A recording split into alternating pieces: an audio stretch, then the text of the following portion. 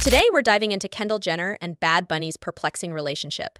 Many fans are baffled by their pairing, and it's clear why.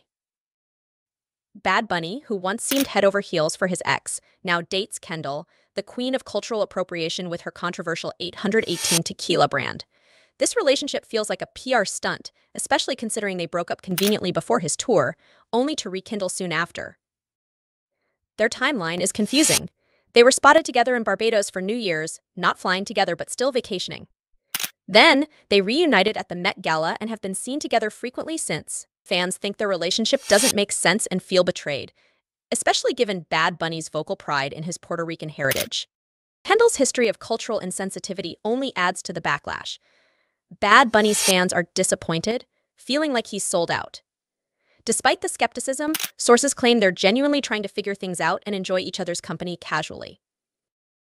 We think this relationship raises eyebrows for a reason. Whether it's a clever PR move or genuine connection, only time will tell. Let us know your thoughts in the comments and don't forget to like and subscribe for more updates.